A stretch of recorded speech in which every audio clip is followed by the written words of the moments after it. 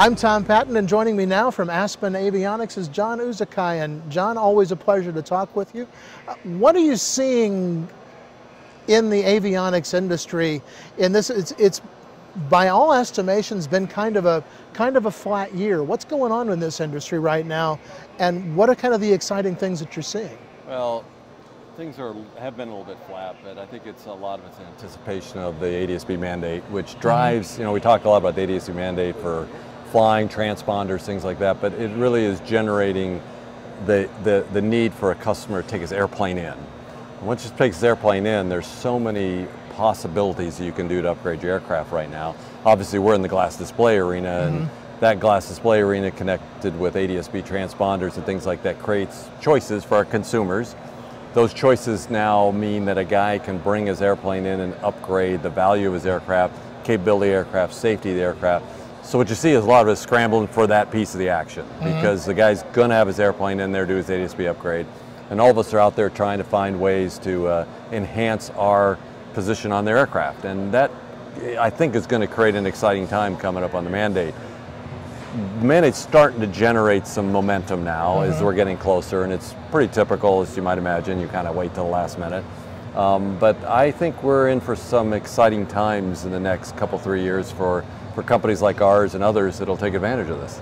When you say you're in for exciting times, are you talking about new products or just increasing the installed base? I think it's a mixture of both. I mean, we love the installed base because we make more money, right? I mean, more equipment. But I think as time goes on, and what we have a kind of a unique time in avionics where the electronics world, the certification world's playing to us, making things a little bit easier to get through the system with the same level or higher safety, in fact, and that creates innovation because you want to catch your customers' attention. So I think you're going to see new products, new functions, you're going to see greater installed base. That installed base also generates follow-on business. So I think it creates a fun time for us and a fun time for innovation, which is really what aerospace is about. It's about innovation. That's what makes it fun. And to be honest, avionics is where 99% of the innovation is taking place in this industry at this time. Yeah, I think so. I think we're at a unique time that's kind of a confluence of a couple things. You've got lower cost technologies, displays, GPS navigators, transponders. The electronics world, the competition and the lower cost is coming to our market space. We've always, we always get frustrated where a guy can go out and buy an iPad with incredible functionality for $900, and you buy a display in our system with less functionality and you're paying $9,000. Those two things are starting to converge, and that creates a lot of opportunity for innovation. Plus, the FAA's movement towards Part 23 rewrite, some of the certified and non-certified, which is a bit of a misnomer because they're actually certified, but a different manner, is creating more opportunities for innovation. And I think that creates excitement. And to be quite honest with you, iPads, iPhones, things like that, that's become part of our lives on a day-to-day basis, our customers want that in their airplanes. They want that type of flexibility. And I think that all those things just generate the possibility for innovation. When you talk about the Part 23 rewrite, how much impact is that going to have on your business? Okay, so for us, not so much yet, because we're in the early stages of it. So when we do follow-on products, follow-on functions, we're going to be able to bring in the market faster at a lower cost, which I believe creates innovation, competition, and ultimately lower prices. I think that's what drives prices down, is that. So for us, we'll be able to apply those standards or the performance-based standards opposed to the prescriptive to our next products. And that gives us room for creativity. It gives us room for just thinking about doing things differently. And I think you're going to see that in the next coming years as each of us start doing that. And to be honest, FAAs, they need to move along with it too, and they are. They're doing restructuring, they're bringing new people on board, they're training on the new ways. We'll see that. I don't think you're going to see something immediately overnight that's going to affect, certainly not us, but in our next products, and that's going to develop over time and accelerate products to market.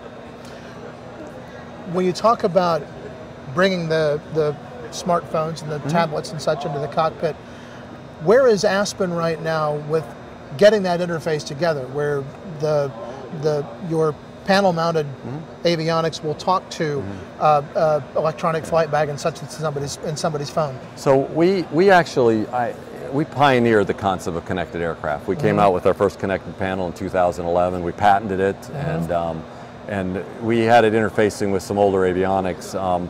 Since that time, those avionics that we interface with have changed their interface and things like that. And so we really refocused our connected panel in the OEM business. So, for example, on the Pilatus PC-12 and PC-24, we provide the connectivity to the avionics from an iPad device, and we're also getting more business in the air transport arena and things like that. Because one of the things that connectivity, our industry still hasn't evolved to it. Open systems is what makes connectivity fun. I mean, when the phones first came out, if you remember I remember the first car phone I had. I had to plug it in to my thing, and it had a special plug. Right. It was a special car with a special plug, but it gave me all the functions that it did. Then Bluetooth came out, and at first Bluetooth, not everybody played. Now, my Bluetooth hooks up with everything. Right. That's the next generation of connectivity in aerospace. We're still in the early phases of, I'll connect, but it's got to be my equipment. Right. And until we break through that, I don't think we're going to see the level of connectivity and what that brings to us that we become accustomed on a day-to-day basis. It's coming. We just aren't there yet as an industry. And so how does that affect how not only pilots interact with their airplanes, but airplanes talk to one another? So that's, now you're talking next generation, the cool stuff that could happen. Airplanes talking together, exchanging information between each other. We talked about TCAS in the airlines. We could see a lot of that happening. You start thinking about internet connectivity in the air, whether they be balloons or UAVs, and now you're going to have Wi-Fi connectivity in your airplane. So now you're talking about having information access, communicational access between airplanes, between grounds, and a level that we're seeing now on our iPhones. I absolutely see that coming. You'll when the internet providers start providing airborne internet services, in effect, airborne systems that you can connect Wi-Fi like you're on the ground, that are low cost, then you're going to see that technology in our everyday lives in flying. I actually think that's going to one of the more exciting things about aviation, because having that connectivity for information, communications, entertainment for your passengers is going to bring a lot more people to flying. I believe that's what drives people to flying. But, and if I might play devil's advocate here for a moment, when you talk about the guy who goes out and he's going out for his $300 hamburger, where does it reach an overload point? Where is there too much information in the cockpit? So I think that's going to be a natural occurrence, not unlike with our phones. And everybody has a different level of overload, right? I mean, some people are looking at their phones 100% of the time. Others look at those people and say, put your phone down and live your life, right? I believe we'll go through the same thing. Different pilots will be different. That's what's so cool about the technology. There's obviously safety considerations that have to be taken into account. You don't want to be playing Angry Birds while you're flying an ILS approach, for example. But generally speaking, I don't think there is a definition for overload. I think it depends on the individual. It depends on your lifestyle. It depends on how you do it, and that's what's so cool about the technology, because you and I as an individual can disagree but both be happy. Exactly. And I know we're talking a lot of blue sky here. I want to bring it kind of back down to where you are with Aspen. What are you seeing as far as your core products are concerned, the EFD products that you're putting in people's airplanes? Are you finding there's still a lot of acceptance for the way you're displaying the information and getting into older model airplanes with upgraded equipment? So we're actually seeing a trend now, and I think part of it's driven by ADS-B because availability of data and weather and so-called free traffic and weather. What we're seeing is that we had a lot of single tube installs, and the primary purpose of that was if their ADI failed or HSI failed, they went to that because it's an expensive thing to have to replace an older electromechanical instrument. What we're seeing now is people are becoming more in tune with availability of information, and our system is really geared towards that. Multi-tubes, 1, 2, or 3 tubes, multi-windows. You're starting to see people say, well, wait a minute now, if I put in another tube, now I've got all this other information that I didn't have before, because ADS-B was not as ubiquitous as it's becoming now. It's not, So what we're seeing is more people opting for multiple displays, and more people with single displays wanting to put multiple displays in to take advantage of having that displayed in front of you. And while we still have a very strong following of the people that will put in a primary flight display because of either a failure on their airplane, or they want to move to glass, or all kinds of those reasons, those still exist, but what we're seeing is fundamentally a change where multi-tube displays, more information available, is becoming more the norm. And we expect that trend to continue. And I think it's driven by what we just talked about, the blue sky stuff. Availability data, display data, that people start becoming accustomed to it, they become comfortable with it, and then they want more. And that's what we're seeing. When you have people come up to your booth, and are you finding that people are still being exposed to what it is that ADS-B and a lot of this stuff does for the first time, or are people really pretty aware of what is available and now they're just picking a company? I think we're moving to the latter. We still have a lot of people that come to the booth that really want simple answers about what ADS-B is and what it isn't. What does free traffic and free weather mean? Why do I need it on my display versus my iPad? Why is it good to have it in both? But we're seeing more and more people saying, I want this. I want to display it on my display, but I also want to have iPad connectivity. And oh, by the way, I also want to have you know, a display on my transponder. We're hearing people now coming with requirements instead of with questions. I want to do this, and we provide them a solution, where in the past most people were saying, what do I need? Right. And I honestly believe the sales occur when the pilot owner understands what they want, and then we go figure out how to make it, make what they want. That's where the sales innovation and stuff starts to flow, and I think we're transitioning to that actually right now in the industry. What are they telling you they want now that is not currently available? You know, I think what they want now is choice. This sounds very simplistic, and I don't mean to oversimplify it, but I think just like whether you choose an iPhone or a Samsung phone or whatever phone, they want choices. And so they want to be able to come in and say, I want to accomplish something, but I want to be able to choose. And that's where I think our owner pilot community is going to force us to more open networks. And I'm not critical of us, because we're moving in that direction, and the FAA is moving us in that direction. Sooner or later we're going to run up against cybersecurity issues and stuff like that in an airplane. It's going to happen, right? And we're going to have to solve that problem next.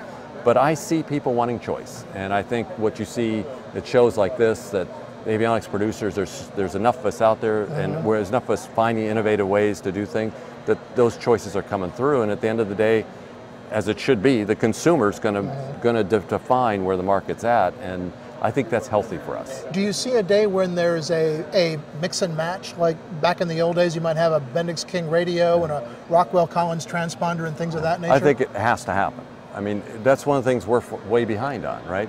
I mean, if I go through in my home electronics, I can choose whatever TV I want, whatever kind of wireless boombox I want, or whatever phone I want, and I can connect it all up. I can walk in with, I carry Samsung and an iPhone, and I can connect both those up to my TV. I like that, right? I think we have to get to that point. The whole concept of closed systems is starting to deteriorate in our industry and go away, but really open systems like you have in your home, we need to get there, because that, again, that drives competition, drives innovation, and it drives lower cost flying, and it also makes flying more interesting to maybe the people that didn't grow up at an airport. We need to draw those kind of people in the industry, and I believe electronics is one of those things that will drive in. The whole nature of flying, of course, is exciting, no question about that. Will always be a draw, always be a draw. But some of these people that want to fly, but they have other choices, and the electronics part of it, and the avionics part of it, and the connectivity part of it, I think will draw some people into our world that are maybe earlier in their lives and become long-time pilots. Those are the customers we need. We need those kinds of customers to enter our industry. Do you find that the kid who's grown up with video games and flight simulators and things of that nature, are they far more interested in the kind of technology that Aspen and companies like yours are producing? So I want to tell you yes. I really want to say yes. I don't know that that's a true statement. What I do know is that when a kid that's been flying simulators and stuff like that kid, 15-year kid, maybe 20-year-olds, put them in an airplane, and they see our Aspen stuff, and they see it, and they get to connect with their iPod and do stuff like that, their eyes light up. I put them in an electromechanical, they're more worried about dying in a flight. You know, they're more worried about the airplane not doing what's doing. They have these myriad of electromechanical things that their heads just spin. So I do think it is. I don't have any data to suggest that it does, but there's a familiarity. There is a familiarity, and I think you see it in their eyes when you put them in an airplane. So I really believe that that's what's going to draw new people in industry more than any one thing. Well, we've talked a lot about blue sky. Maybe a little bit less far out there, but is there anything you can tell us that Aspen is working on now that we might look for at an AEA next year or down the road? You know, you guys always ask those questions. We always do. It's obligatory. And I always beat around the bush because one thing that's happened in our industry is competition, time to market, catching your competition off guard with a product or something like that is an edge. I will tell you that where Aspen's going is exploiting our display base, exploiting our connected panel potential, because that market is, I call it a rodeo market, because anything goes. Sure. And I think what you find also is that you're going to see us do the things you would expect. Improved display capabilities, different size displays, different interfaces, but I think what you're going to see us come up with is more innovative ways to use the data that's provided to us in a more efficient manner to make flying safer and more fun. So that's about as detailed as I'm going to get you on that one. Okay, well that's a good place to leave it then, John, and we really appreciate your time. Appreciate it. Thanks so much, and we'll look for you, I guess, at Sun and Fun, and then in Wisconsin in July. Absolutely, looking forward to it. Great, John Uczekaj with Aspen Avionics. Thank you very much, sir. Appreciate your time.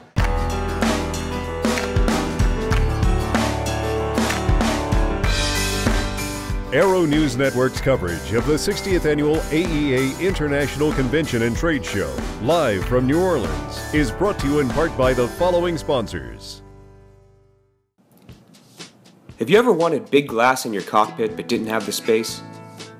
Now with Avidyne's IFD series, touchscreen GPS navigators, and our new IFD 100 iPad app, having big glass in your cockpit is finally within reach.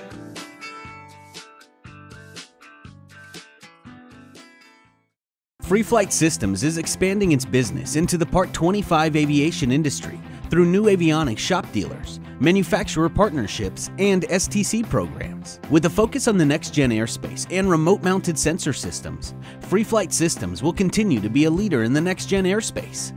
Visit freeflightsystems.com for details.